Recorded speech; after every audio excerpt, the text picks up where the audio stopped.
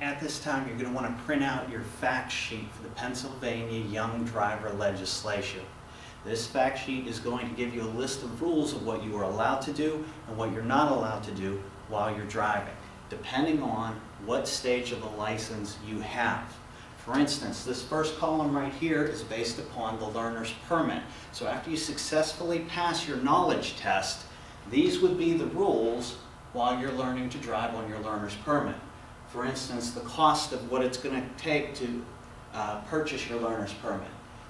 From 11 p.m. to 5 a.m., you are not permitted to drive a car.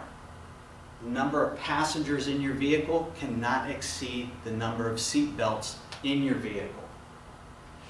You have a mandatory 6 months wait of where you have to practice driving before you can take your actual driver's license test. So between that 6 months, if you're under the age of 18, you are required to drive in a variety of conditions.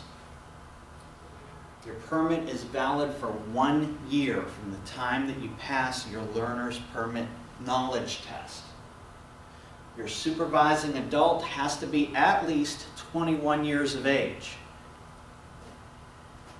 And lastly, this paragraph right here is going to discuss the requirements of what weather conditions, how many nighttime hours you're required to have in this skill building process.